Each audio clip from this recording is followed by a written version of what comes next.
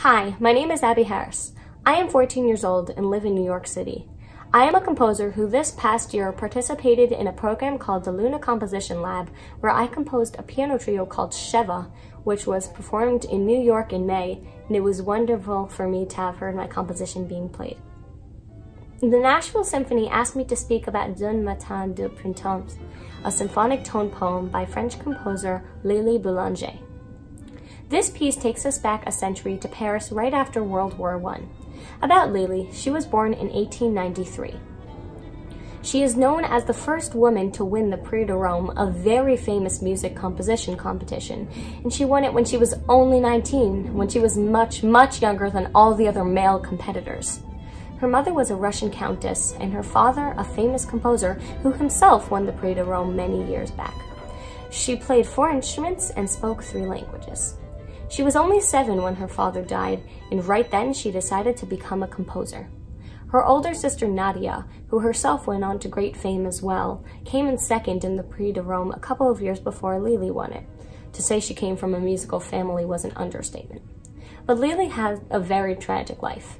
She suffered from Crohn's disease her entire life, and that made her too weak to function much of the time, and her illness led to her premature death at only 23. Matin, Printemps and its sister piece D'un Sort Triste were among the very last things Lili composed before she passed away, and she composed them knowing full well that she was dying. They translate as a spring morning and a sad evening, and they are opposites in mood, with Matin, Printemps sounding radiantly alive and hopeful, and D'un Sort Triste sounding devastatingly sad, mournful, and mysterious.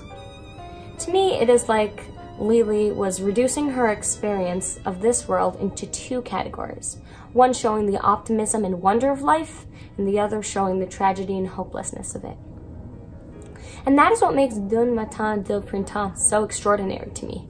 What courage it must have taken. She had to have been feeling hopeless and devastated, being told she was dying, but in the face of death, to see the world as a beautiful, positive, and hopeful place, and to describe it in such a delicate and beautiful way.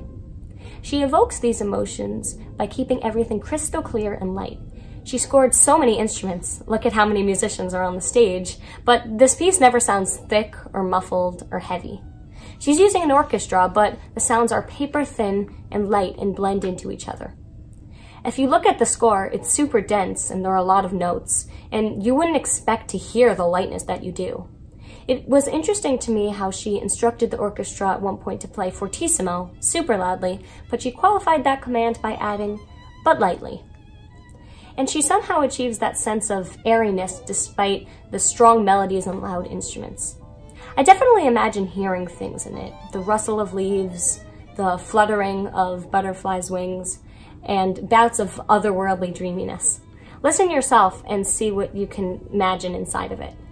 There are lively parts as well as quiet parts, but the whole thing coheres and conveys to me inescapably this message of hopefulness and, yes, even happiness. Another thing that strikes me about this work is just how modern it sounds. Yes, it was written during the time of Impressionism, and yes, it definitely sounds impressionistic. But there's also something very modern about it. Through all the positivity, I also hear an echo of hesitation and unease in it. The way the melodies pass back and forth between the instruments, the way she quickly swaps out textures and timbres one to the next, the resonances, overtones, and gorgeous harmonics you hear at the end of it. I learned so much as a composer studying this piece.